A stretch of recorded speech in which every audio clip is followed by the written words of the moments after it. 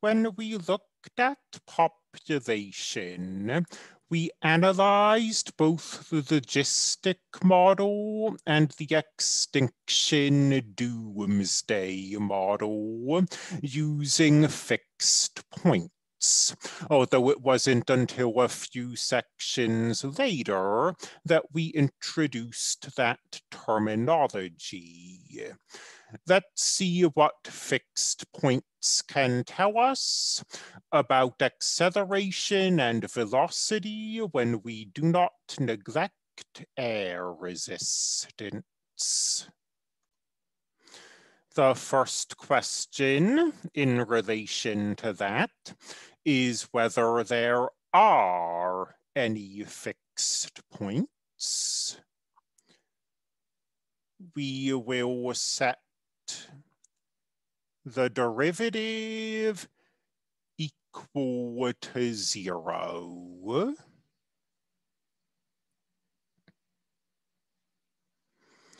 And we find that there is a fixed point.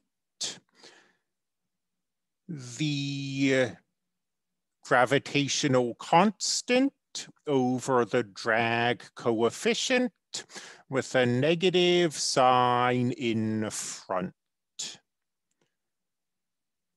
We'll give this value a name. We'll call it V sub tau and say that it is terminal velocity. And we will now analyze the stability of this fixed point and therefore learn something about this V without ever actually solving for V. Well, that's not quite right.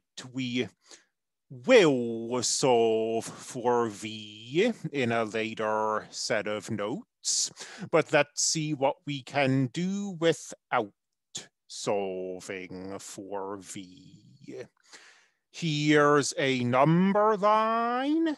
Here is our fixed point, terminal velocity. And let's ask what happens over in this region. What happens when velocity is less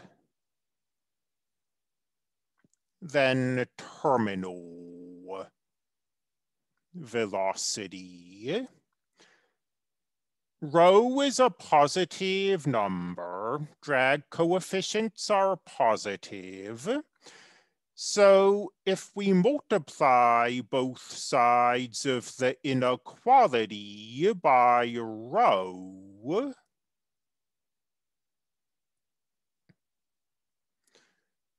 that does not reverse the direction of the inequality. And we can add or subtract the same thing from both sides of an inequality. So let's subtract rho v. And we find that negative g minus rho v is positive. Well, that is precisely the derivative of the velocity. So if the velocity is over in this region, it's increasing towards terminal velocity.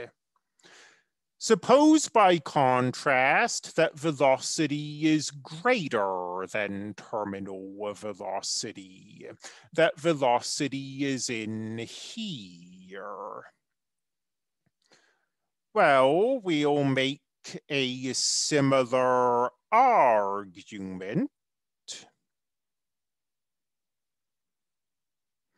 Once again, we'll multiply both sides of this inequality by rho.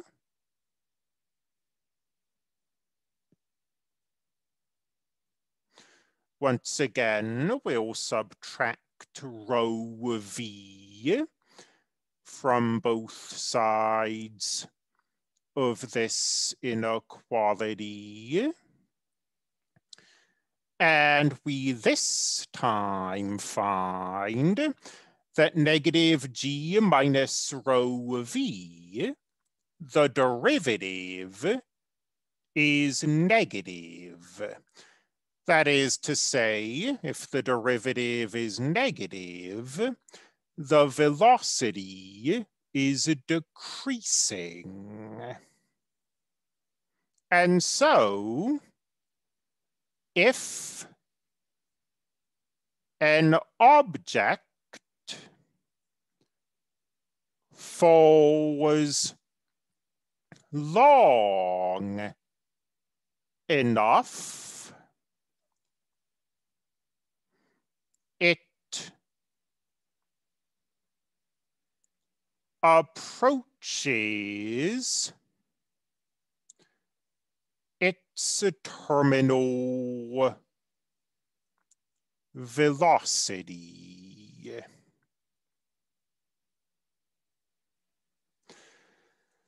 Terminal here, not as in fatal, but as in terminus, its end velocity.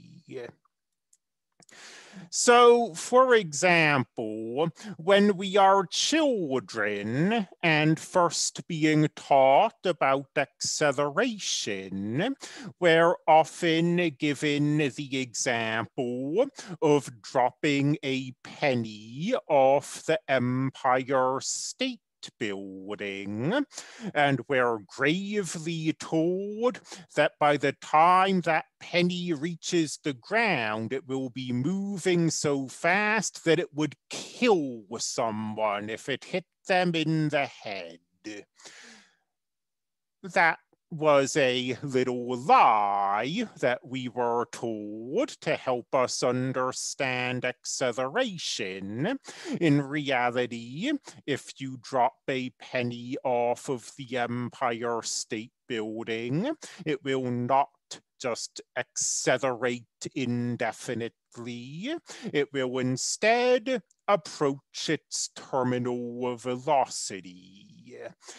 And for a penny, if you'll pardon the feeble humor, terminal velocity is not terminal. It would sting a little, but it would not, in fact, kill you if you were hit by this falling penny.